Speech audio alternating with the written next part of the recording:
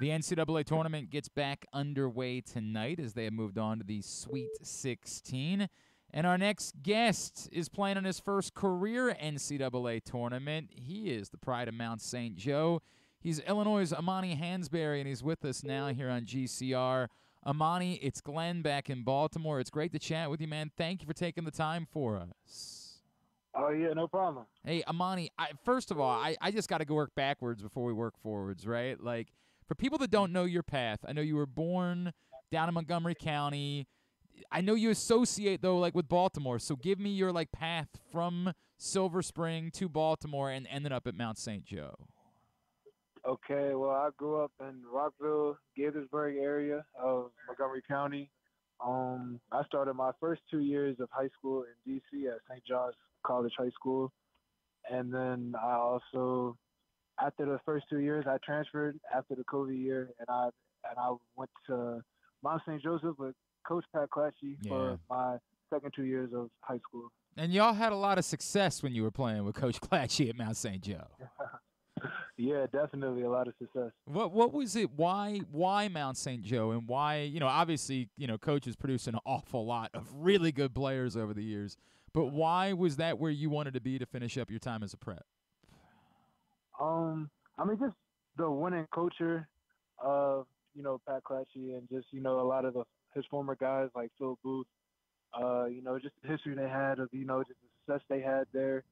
And plus it was just another, like, I know it was 50 minutes away from my house, but just the gym access and, all the, the coaching staff and everything at Mount St. Joe's, they were all, took me in with love. And plus I had a childhood, best friend who also went there. So just finishing up my high school career with Who him and, who was that? Ace Valentine. Oh, okay, of course, right? Like, and it was Yeah. obviously another really good player. hmm I noticed in your bio that your favorite teams are the Orioles and Ravens. Like, where that seems weird to me for a kid that was only here for a couple of years. Where did that come from? My grandfather, well, he said technically we were closer to Baltimore than, the Nationals and the Redskins. So my two favorite teams were the Ravens and, the Orioles growing up. All right, well, that's it. We're claiming you as one of our own moving forward then. That's the way it's going to work. You're one of us, Amani. I don't do you pronounce the T when you say Baltimore? Or do you understand it's really like a D? How does that? It's a D to me. There I'm we right go. with You're home. Baltimore. You're home. You're one of us. Yes, sir. Amani, being in your first NCAA tournament, right? Like, and really this ride that you guys have been on for quite a while. What's it been like for you? What have these experiences been like? Having this first taste of it. I mean, it's just very once in a lifetime experience. Not many teams, make it this far in a tournament or make it to the tournament in general. So just being able to see it all in my first year, just being on, the winning side of things, that's been huge. And just, just seeing what it takes to win at, at this level has also been huge, especially at my freshman year. I feel like I got a head start past another freshman. Mount St. Joe's own Amani Hansberry, now with Illinois, is with us here on GCR. Amani, obviously your team was always very good, but this heater that you guys have been on of late through the Big Ten tournament and now pounding teams in the NCAA tournament, where do you think this came from? Like, where did raising your game to this level where people legitimately look and say, oh, this is a team that really could win the national championship, where do you feel like that came from? I feel like that really just started in the summer. We took a trip to Spain. I feel like we all just, were connected ever since. And then plus, the time everybody puts in the gym, just to work on their own game. I think that all just, ties together with our success and just, how we've been able to just, pick apart double teams, just make open shots and, just play, hard and just without, thinking. Have you guys openly talked about winning a national championship throughout the course of the year, or is that too, like, you've got to stay focused on the one game and you can't think about things that are bigger than that? I mean, at the beginning of the season, it was definitely one of our two, goals this year, along with, winning the Big Ten title as we did. Check. Yeah. So, yes. So, just working towards the second one is, just one game at a time for sure. But, we all know, what the end goal is. I remember a couple of weeks ago you guys came to College Park, and it felt like that one, you guys enjoyed that one a little bit. I know you haven't been around for all of them, obviously, because you're in your first year, but there had been kind of like a negative history. As crazy as it sounds, was that a big deal for Illinois because of, for whatever reason, the fact that they'd struggled against Maryland in recent years? I mean, yeah, that was a big win. Definitely a game we had marked on our calendar after losing to them early in the year. Yeah. At home. So like like you said, you surpassed between like kind of like a little of a rivalry, I'll say. But like just coming in and just playing hard. Just doing what we do to dig out that win. That was huge for us. Just gave us more confidence to be where we are now.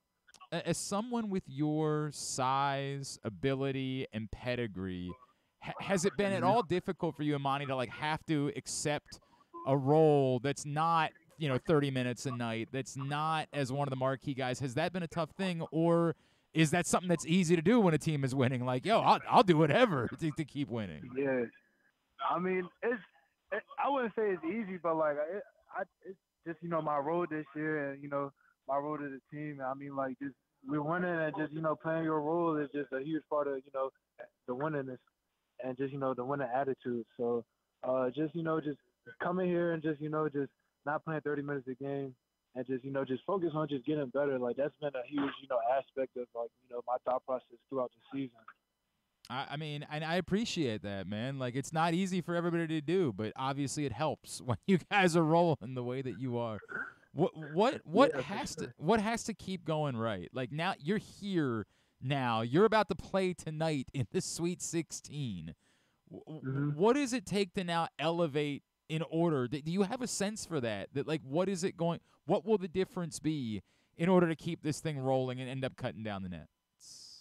I feel like the clear difference is just playing hard and just being the team that just wants it more. Diving on the floor for 50 balls, getting those rebounds, and the possessions. Doing all the little things, making winning plays.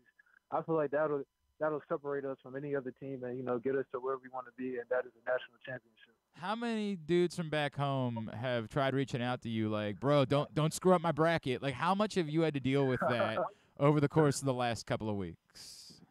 I mean, just probably like not too much, but the DMs here and there, just my family back home saying they got us winning, going big. Like there's not a lot of pressure, they don't put too much pressure on me, but they just know like they're supporting me and they got my back along the way. All right, I appreciate that. That's much better than everybody kind of give you grief about it.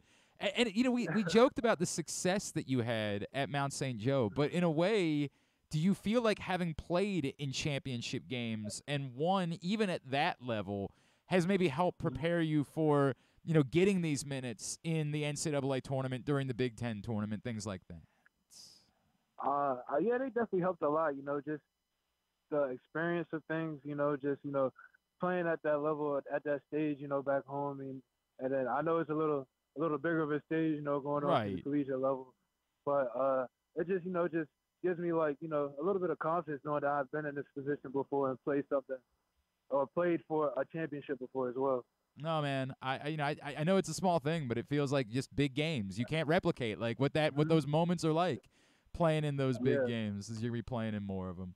Amani, I know you guys are busy getting ready for a game tonight. I just want to make sure we give everybody back home a reminder. Where can people be giving you a follow on Twitter and on Instagram as you continue to move forward in your career?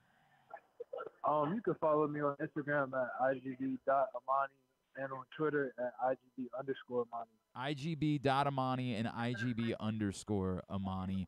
Amani Hansberry, man, like I said, you're one of us now, right? Like that's just there's no letting it go moving forward. You're a Baltimorean. We've claimed you, and every success that you have, we're claiming as our own moving forward. That's the way it's gonna be. Amani, congratulations, man, on everything you guys have done. Best of luck in the Sweet 16 and moving forward. Thank you for taking the time for us. Thank you so much.